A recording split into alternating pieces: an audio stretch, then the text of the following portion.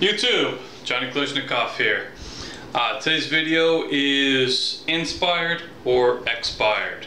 What kind of life are you living? This video comes as a result of a conversation with a student, and we're talking about what's the point of life.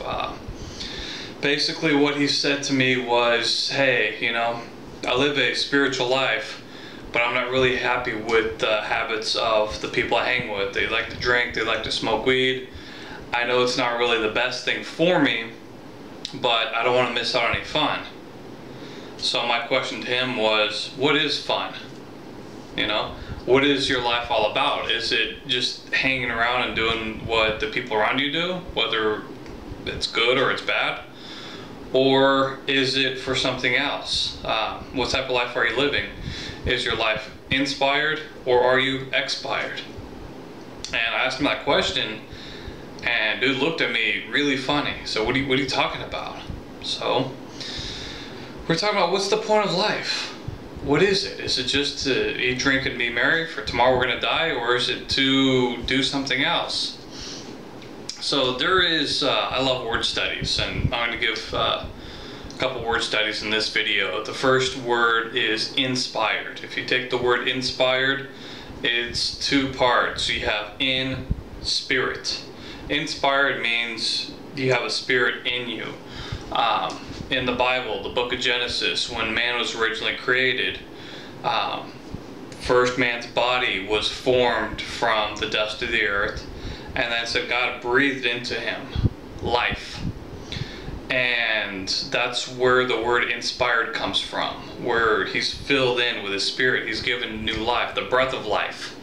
If you see somebody who is passionate about something, that they're really excited about what they're doing, you're going to see a glint in their eye, a spark in their eye. That means they're inspired, they're enthusiastic. Here's the second word for the word study, enthusiastic. En means in, theo means God, like theology. Theistic is what you're filled with. You're enthusiastic basically means infected by God, by God's spirit, by his power for what you're doing. You're doing God's work. You're inspired. Enthusiastic, they basically mean the same thing. Are you inspired or are you expired? What's the opposite of inspired? Opposite of inspired is expired. What happens when somebody dies? They breathe out their last breath and they're just gone. I saw the guy who adopted me, Edward. I saw him commit suicide. I was there when he expired. He breathed his last breath. But he died a long time before then. He was a severe alcoholic, and he died, committed suicide by the bottle. He was so bad, when he was in a hospital room from one of his escapades, he was in the emergency department, they did a heart scan on him, and 85% of his heart was gone. He was only living on 15% of his heart. He died a lot sooner, a long time before his physical body died. If you look deeply into the eyes of any alcoholic, any drug addict, anybody with an addiction that's killed their passion for life, that's preventing them from doing what they're meant to do, everybody's got gifts and talents from God. I don't care who you are. Everybody's made different by God. There's no two people exactly alike. We all have something different we need to do. We need to tap into what that is. Use our gifts and talents. You know, if you're wondering, what does God make? Why did God make me?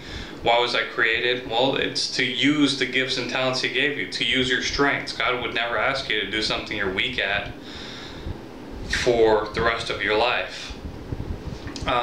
So are you inspired or are you expired? What kind of life are you living?